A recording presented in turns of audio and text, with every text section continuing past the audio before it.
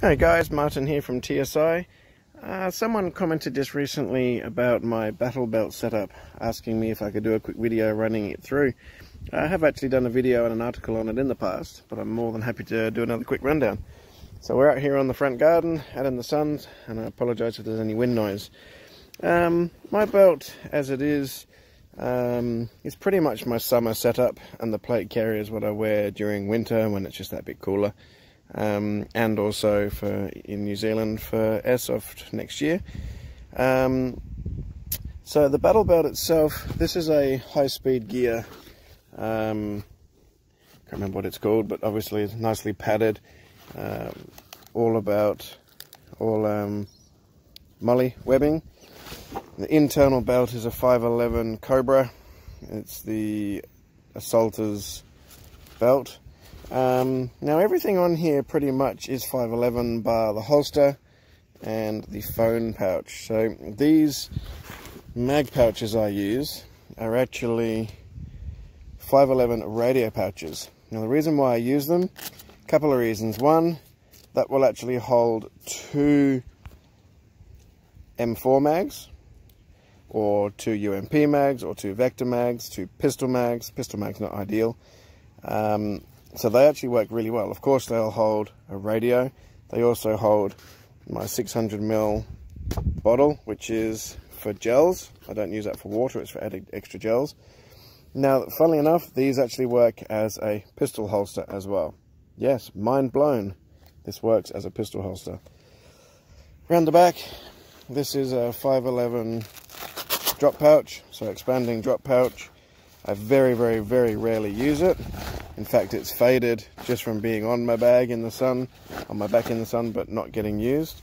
It's there just in case I need to drop something, carry something, and quickly put something away. My next pouch is the 511 Igniter admin pouch. Now this is generally by game pretty much empty. I store in here my 511 padded sling, basic tools for adjusting hop up, and there is in here 2 little strips of different bits. Now for small games I've always just got notepad, pen and some TSI business cards. Cheeky. But I also tend to run a very basic first aid kit in here. If it's a bigger event, I change this one out for a first aid kit, straight up first aid kit. This one here is actually, yes, I do identify as a warthog, and just a tip, I promise. 2 favourite patches. This is actually 511 notebook pouch, admin pouch, but I use it as a radio pouch. I prefer it as a radio pouch over actual radio pouches, just because it's deeper, a little bit more covered. The radio is generally hidden away. So this one here, when the headset's on, it is just purely wiring sticking out the top. I have it tethered so my radio can't come out, and it tucks away. It's a little bit neater and a little bit smaller profile. Both Baofeng UV5R radio, programmed to 80 channels, so it's not a ham radio. Just so you know, they are technically illegal if you don't program them. This is a code red headset from G&A Tactical. In fact, pretty much all of this is from G&A.